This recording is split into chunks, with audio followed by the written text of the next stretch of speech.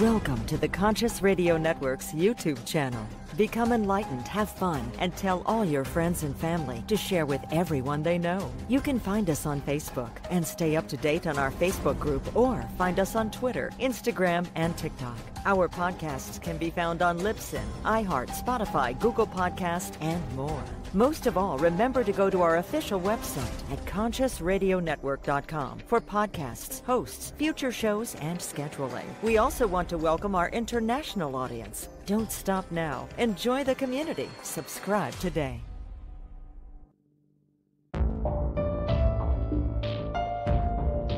This is the Conscious Radio Network.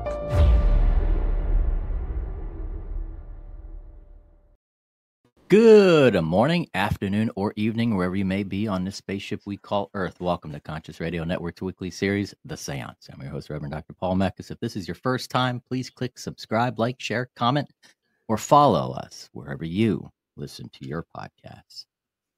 Quantum Soul Therapy. Today, a specialist in complex soul-based prognosis. She is a finder of soul obstructions in all incarnations.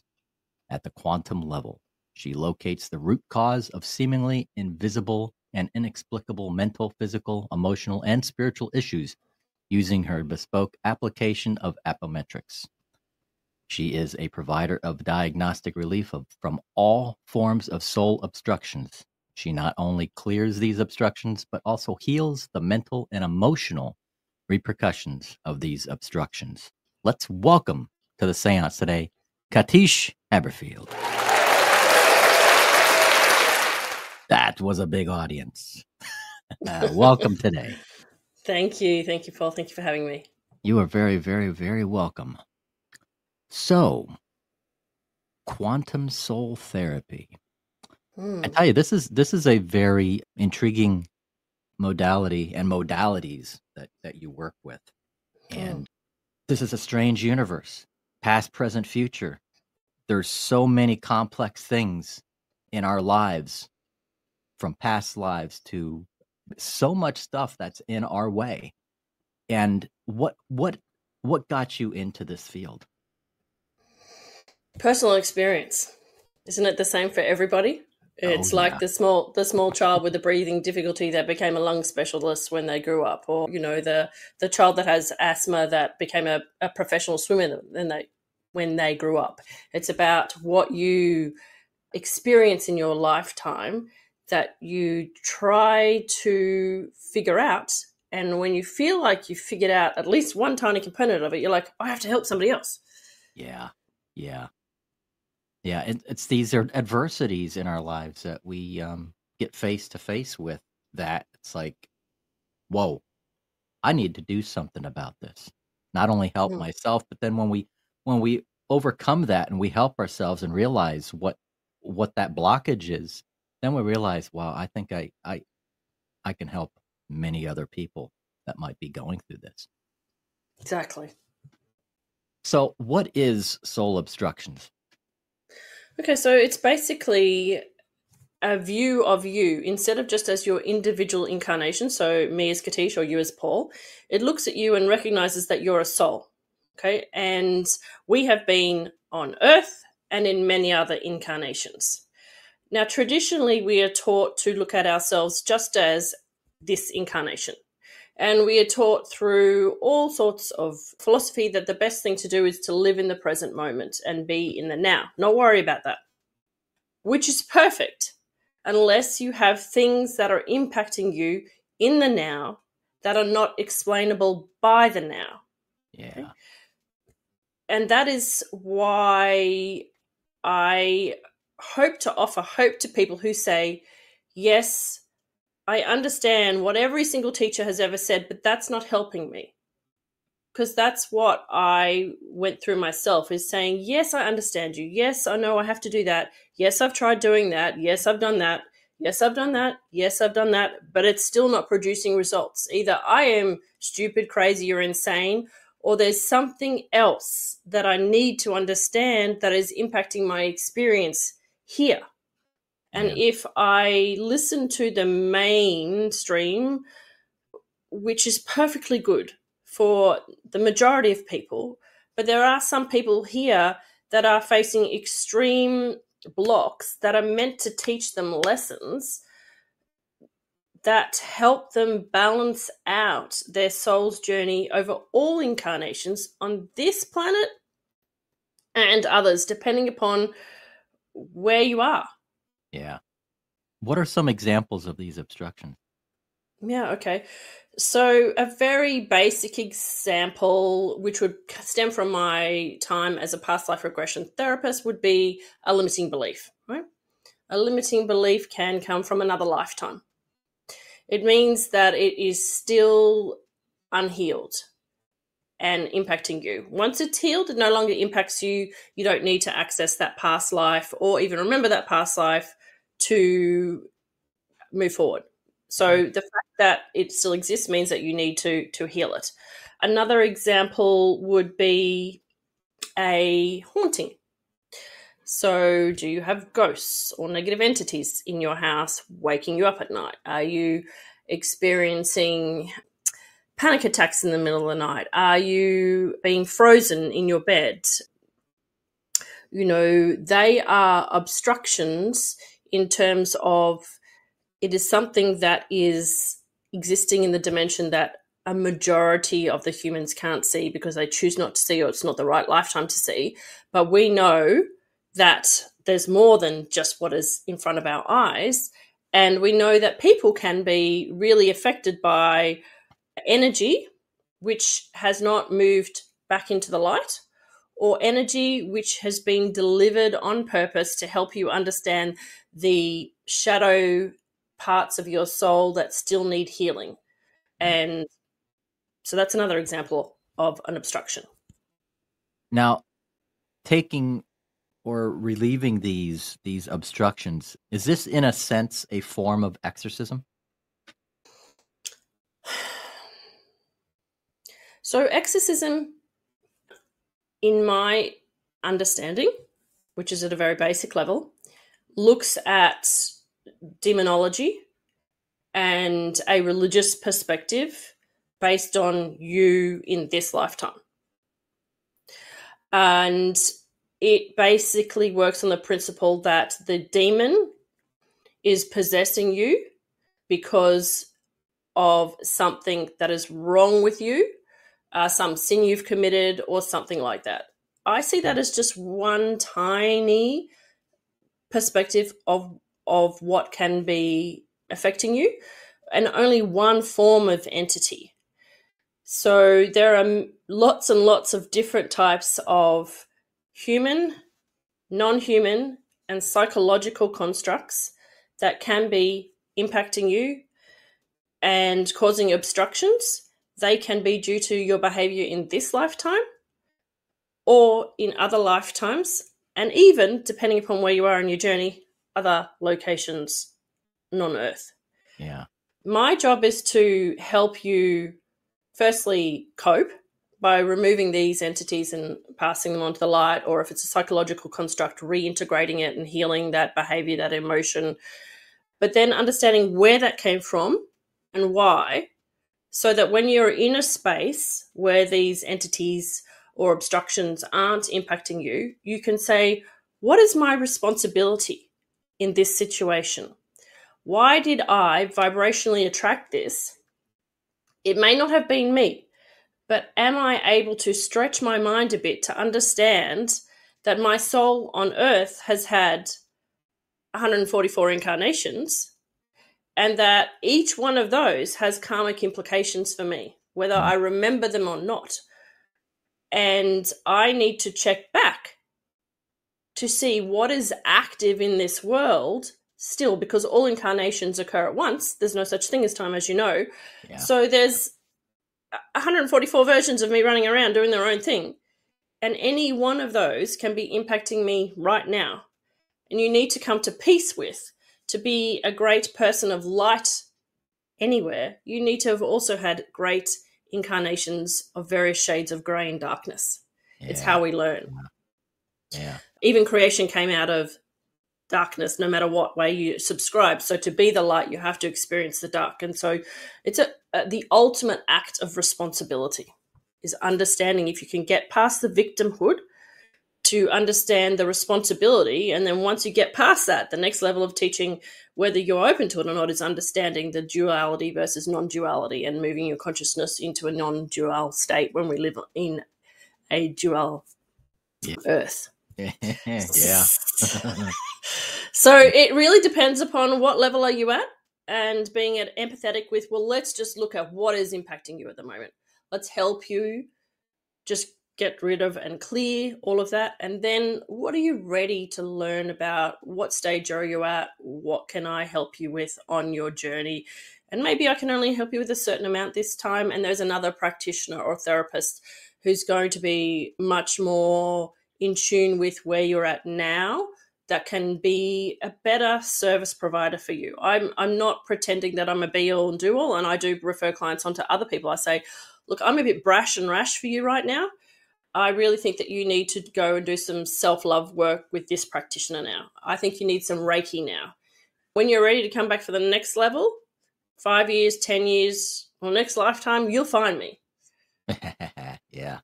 I'm going to get into it's not really off topic, but it is a quantum question, because I'm definitely a student of quantum theory, quantum mechanics, and I love it. It's crazy. It's a mind bender. But the question is, do we not, the past, present, and future, time being nonlinear, is still coexisting, that we are still experiencing the past, present, and future all the time? Mm.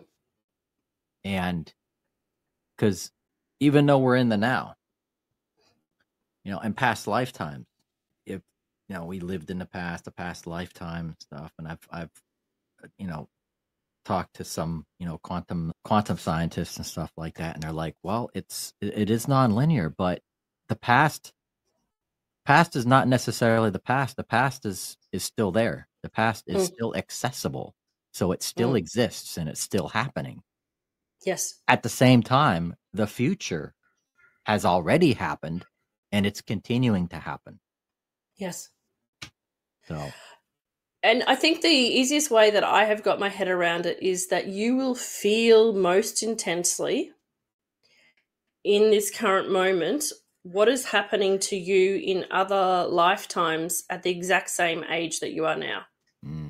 So if something comes up for you, generally speaking, it's because that other, I call them avatar, is experiencing that right now. And it will be critical for you where they match up. And especially if you're traveling and you happen to go right into the location where you're incarnated, and then it's like, whoa. Yep. Do you know what I mean? That's happened a lot to me. So you're crossing paths. Yeah. So, and if it's not something that you need to deal with in this lifetime, it's not going to affect you.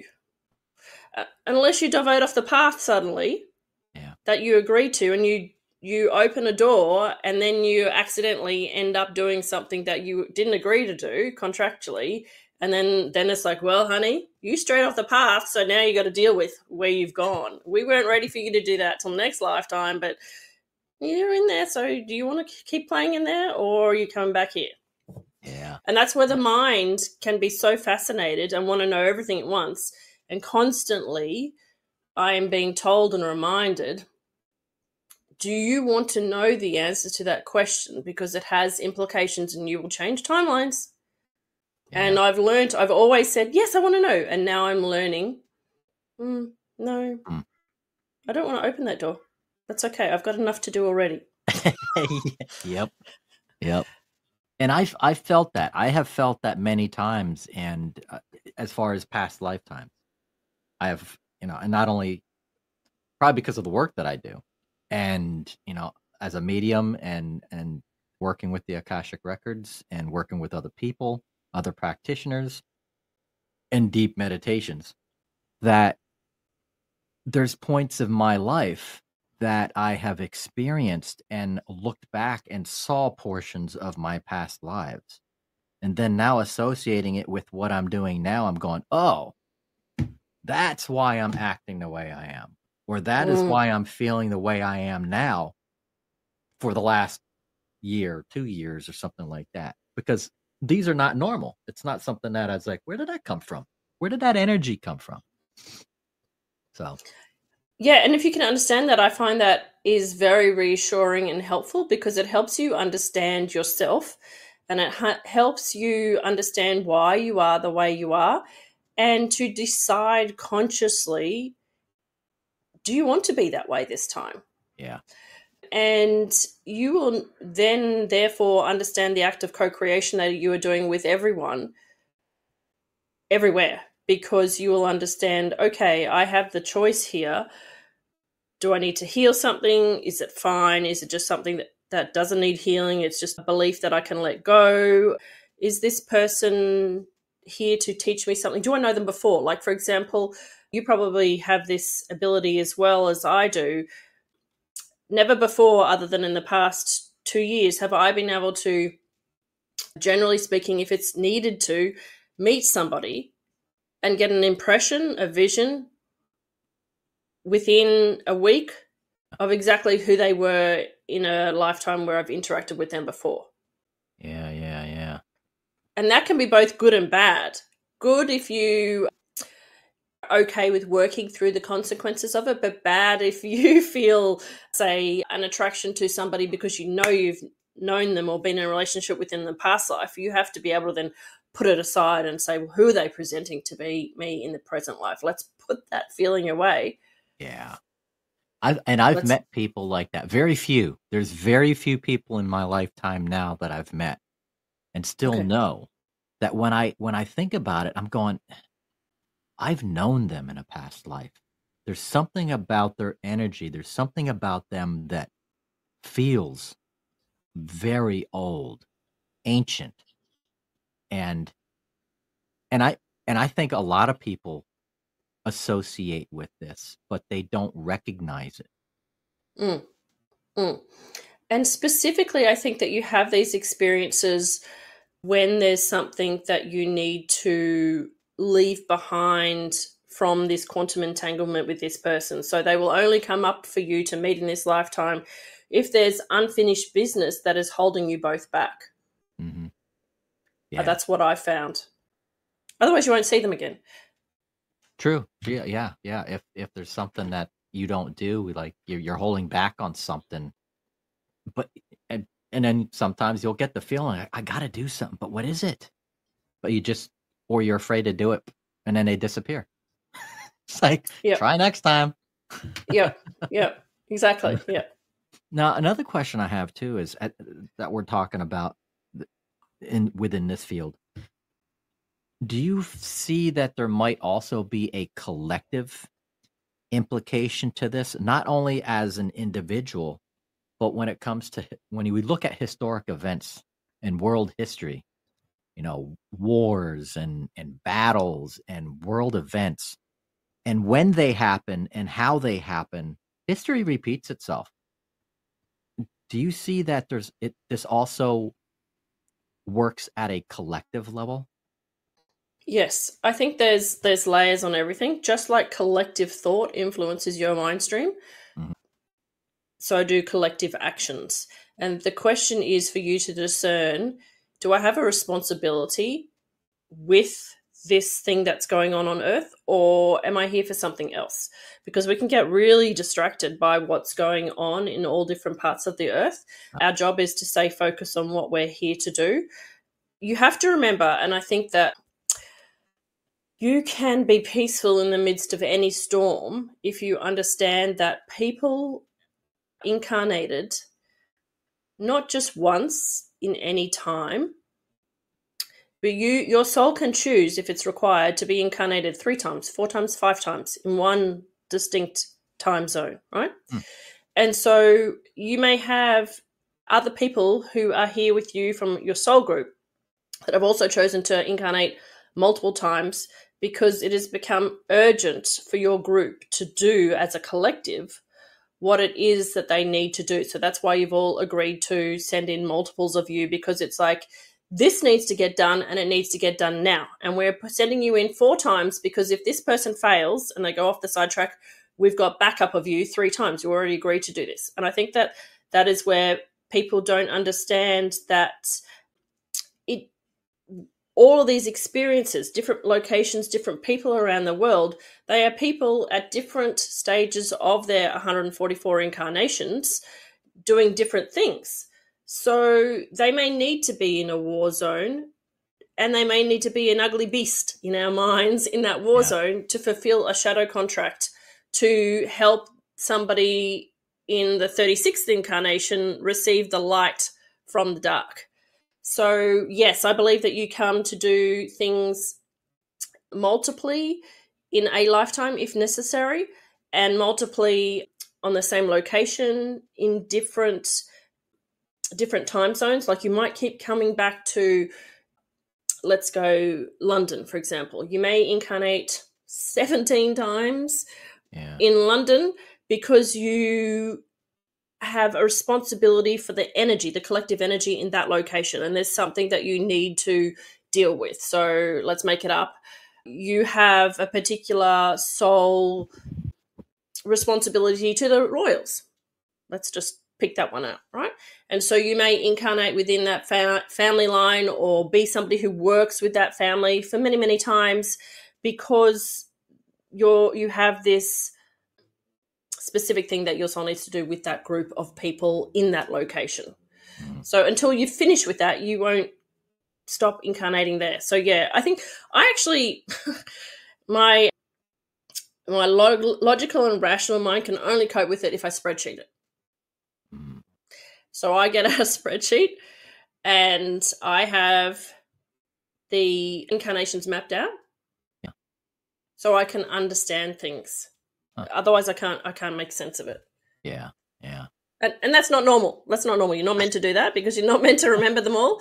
But if you're doing a job like me and you're trying to find obstructions in people, you have to do that. You have to map out the 144 incarnations because you've got to be methodical about, have I checked this one? Have I checked this time zone? Have I done this? Have we looked at that implication? Which one is holding which one back? It is a map. And yeah, not many people are going to necessarily need my services, but there are people who will find me because, well, if you go to the Akashic, I've had sessions when I was doing the past life regression, people hear it on my podcast, where they're like, oh, they've just showed me the contract where I was going to find you. And I'm like, see? Wow. Yeah. So how did you move into, well, from regression therapy and spirit releasement therapy into the apometric based? Frustration, because what happened was that when you do regression therapy, you're dealing with a human in front of you who can only cope with so much. Okay, it's very energetically intensive for them to get themselves into the state that they need to be, and then for them to be able to see, hear, feel, or know the experiences from other lifetimes. When you throw in spirit releasement therapy, which is when we're dealing with attached or trapped spirits and dark force entities, as well as emotional and psychological behavior, you can only do so much in a session. A human being can last about 2 hours, and then they need a period of time for rest, and then they need to integrate it. Okay, so it's really quite a big experience for that human being. And so what I found is that the people that were coming to me and doing some sessions, and they would be like, oh, that's done, never need to do that again. And then I would observe them in their life, and I could see that they hadn't integrated it yet because they weren't ready. There was something else that needed to factor in, or they weren't doing what I expected them to do. And I got frustrated. And it was at a point when a client found me and she said, I watched one of your videos on YouTube and your voice is what called me. I knew that I had to go see you. Now, she had been to see church-based, she'd had deliverance, she'd been to see African spirit release kind of people. She'd done everything religiously and she'd spent a long time trying to do things. So I was like, okay, what can I do that they haven't already done? Yeah. And I tried to take her into regression, and her fear, and she blocked herself so much from fear because these entities were attacking her. I mean, like full on, like exorcist attacking. Wow. night and day. And she was blocked, totally blocked. And I could not get her to see or hear or acknowledge what was around her because there was so much around her. And I was like, there has to be something else that I can do. This is not working. I'm not getting what I need to get done. And so if in doubt, I always go back to Tom Kenyon, who's a sound healer, and he works with the Hathas and the Arcturians. And I just basically let myself go on his website, and I'm like, okay, what do I need to learn that's a little bit out there today that's going to help me in the field of work that I do? And as soon as I opened up to the work of the Hathas, they work in non-duality from the heart space. And they teach about the biophotonic energy in the body. So the biophotonic energy is the energy that you transmit from your DNA and from your cells. Some people may call this the white light that's in the body. They may call it the Christ consciousness or the Christ spark in the body. But this energy is actually usable energy that you can then use in releasing and transforming energy in another human being. So I went and studied, and when I say studied with Tom basically sells his former in-person sessions, the group sessions, and you listen. It's sound healing. He trained in psychoacoustics. He was a psychotherapist and a sound healer. And so you listen intensively, and then you learn, and you listen, and you learn, and it changes your energy field. And so I learnt that I could harness the power of my biophotonic energy at the same time as use apometrics and specifically pendulums to actually be able to psychically capture beings and psychological constructs, and then bring in the 12th dimensional light beings to then return them to the universal mind. So I set my intention. I did multiple things at once. I did lots of study with Jose. It was a Brazilian who had a hospital where he worked with psychiatric patients and tried to understand why they weren't getting better. He worked with mediums, so they would deal with what was attached to a client, and that entity would bring themselves into a medium, and then they would communicate through the medium, and then they would do the healing and release that entity back to the universal mind. But because I have that mediumistic ability, what I trained myself to do was using this amazing guy called Nick Salzman, who has interpreted the works of Jose and then taken the work of just had a complete blank. Another Eric Hunter to teach people about pendulums. Okay. Yeah. Yep. And then basically instead of using a medium, you use very special pendulums to diagnose and then do the psychic work using the power of your spirit, your biophotonic energy. But you have to have all of the angels and the 12th dimensional light beings in alignment so that you are basically psychically capturing and healing, and then you're sending them to deal with the consequences, whatever it is, karmically, send them into the right location. But what I learned from that is that then you can actually, depending upon who you are and what you're meant to do in this lifetime, move past the pendulum and just use the power of thought with your biophotonic energy. So I use the pendulum for the diagnostics, but now I use the power of thought and intention to psychically capture. So, for example, if a ghost came into your room right now, previously, in the beginning of my journey, I would have to say a prayer or use a sound healing Psalm 93 to bring in the angels to take that entity. Mm-hmm. Then my evolution moved to using a pendulum. Now I just intend it, and I can psychically capture and return to the beings. How do I know that actually happens? I was gifted a beautiful rescue cat who can see all beings in all dimensions, pretty much. And so the first time I realized that there were clients with ghosts, or there would be ghosts coming to get help was him looking at the energy. And then I can see from his reaction what kind of entity it is. And over the years, I've trained myself.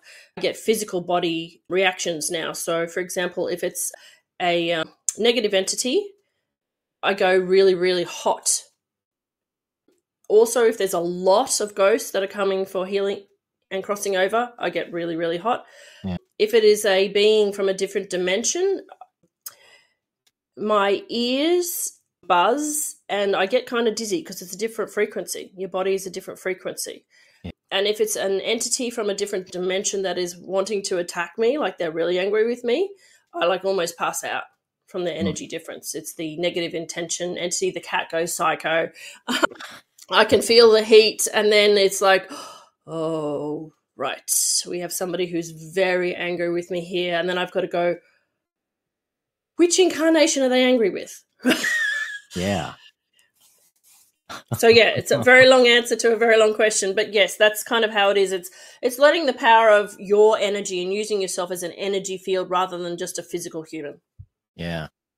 So share with our audience how people can find you and reach out to you. Yeah, so my name is Katische, and if you just type that in, you'll get to katische.com, and that has the links to my social media and my podcast.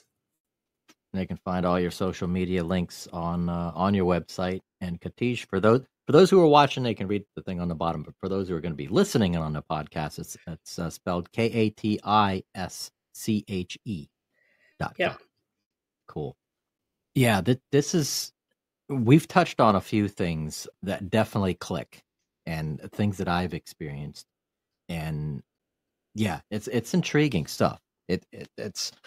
I've been looking at some of this stuff for years, and a lot of the stuff too is now starting to come together, starting to piece together. And what you've said so far is kind of like confirmation. It's like, yes, I know. It's like, cool. Somebody agrees. It's like, wow. Yeah, that's right. And now, especially, with all these attachments, it seems like today, it's like we all have we all have an attachment, not just one. All have many attachments. Now, for those people out there, what type of attachments or what type of issues normally would somebody be having that would need to reach out to you? Okay. The most common is an attached human being. So somebody who has died and not gone to the light. In whatever belief system that you have, it's energy that did not cross over. Okay. And this can be a pet cat. It can be your auntie, your grandmother. And that is the most common. Current life stuff is the most common. And why do we have that? Because we are afraid of death. So the majority of the human population is afraid that either when they die, they have been a bad person and they won't get admitted into whatever religious construct they believe in, or they believe that something about their life was not fair, so they want the chance to live again, or they trying to protect. So what happens is when we die and leave the body, we are now suddenly aware of all the energetic stuff around our loved ones, right? And you might go up, and then look down and go, holy smokes, my son has 14 evil entities around him, and I can't go up there, I got to go and protect them. Yeah. And the problem with that is that they are more helpful to you up there than they are down here. Because down here, they can't actually do anything. They drain energy from your vitality, and anything. The most afraid ghosts will attach to a human being because it's the like energy, right? They want to look after their child, so they'll attach to their child to protect them. At the time of death, whatever is energetically in resonance in their body now resonates with their child. So if they died of lung cancer, suddenly their child is resonating and vibrating at the same resolution of lung cancer. Wow. All the mental constructs, because they can influence your mind, and I have recorded sessions of all of this on my own podcast for proof. Basically, they can influence your thoughts about yourself and about what to do. So, for example, one of my clients, she had 3 generations of grandmothers attached to her. And they were all impacting her life, her choices, what she thought of herself, everything. And it was a huge relief to let them go to the life because they were trying to live their lives through her. So that's the most common. So when we don't grieve our loved ones properly, when we don't let them go, so if you know somebody who has extended grief, so they're still grieving somebody 10 years on, 20 years on, 30 years on, they haven't moved on with their life, that is a sure sign that they have an attached loved one. Wow. Yeah. Now, with some of these attachments, especially the thoughts that we have, when you mentioned that, some of these thoughts aren't our thoughts. No. These internal dialogues that we go, why am I thinking that? Why? I mean, that's something that I wouldn't normally think of. Mm. But does that seem to happen quite often? Yes. So your thoughts are energy, as we all know. So we are influenced by the energy that floats past from your neighborhood, your city, your country, and the collective thoughts, right? Then there is your own thoughts of this incarnation, and then the thoughts of any attachments you have, be they ghosts from this lifetime or other lifetimes. Because if you've got an attachment, it comes with you. It attaches pretty much at the soul level and goes to all lifetimes, right? Like you don't rid them. And then negative entities. So negative entities, depending upon who you are and what you've experienced in the past, they will attach to you and be malefic in trying to make you feel depressed, anxious, and in some cases suicidal. So we have an epidemic of mental health issues because we have this ginormous amount of ghosts on this earth, and because we basically expose ourselves to substances that lower our vibration. So our aura is supposed to be like a force field around us. Yeah. But if we're not healthy, our immune system drops, and our aura is our immune system, okay? So when your immune system drops, the shield comes down, and then stuff that is not yours can come in, okay? Once it's in, it's hard to get off unless you either increase your vibration, which is great, but it's very hard to do if you've got a lot of things attached to you. And secondly, anybody, and let me preface this by telling you that I went to university many times. One of the times was to learn about wine, growing, marketing. I worked in the wine industry, so I drank a lot of wine, right? When you have mind-altering substances like alcohol, sorry for those who believe in this, but ayahuasca or any of those psychotropic drugs, and if you are on any medication that influences your consciousness, and even in meditation, if you don't know how to protect yourself properly, all of those are gateways into an unprotected, unaware, or damaged aura. Okay, Yeah. So cigarette smoke, tobacco smoke, I don't care whether it's ceremonial tobacco, any kind of smoking shreds your aura. There goes your protective system. When you're drunk, I don't drink anymore, but when you're drunk, I have recorded sessions on the podcast where I'm speaking to a ghost, a human who's no longer incarnated, where they said, yeah, I met her at a bar and she was totally off her nut, and so therefore I decided I would just jump on for the ride. Wow. Bars are huge. Bars and nightclubs are just... Oh, yeah. Yeah. And I could feel I feel that. It's oh man. Yeah, so you have to be careful with, it comes back to, if you are trying to escape your reality because you're living a life that makes you sad, happy, unhappy, burdened, guilty, afraid, right? Then you will choose to have experiences with substances that are societally acceptable or not acceptable that will take you out of your reality for a moment. Mm-hmm. the best thing to do is to build a life where you don't need that. Yeah. Which is the hardest thing to do, right? It is. It is. Baby steps. Definitely baby steps, one step at a time, one day at a time. Yep. Yeah. I gave up a lot of stuff over the years, and within the last 2 years, I don't drink, I don't smoke. It's just I do this. I podcast. Why? Because I love doing Me it. too. That's probably why I don't do that stuff anymore, because I love doing something else. I replaced it with a good habit.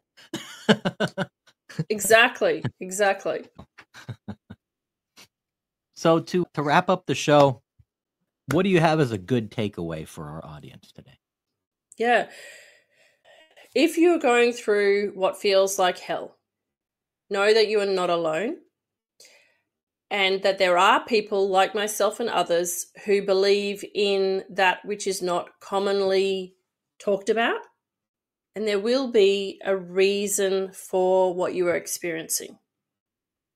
Find somebody who believes in you and allow them to help you, and then build your life one thought, one moment at a time, so that you recognize when something or someone or some energy is trying to bring you down, and you consciously move away from that and move towards what brings you joy and light, no matter how dark you are feeling.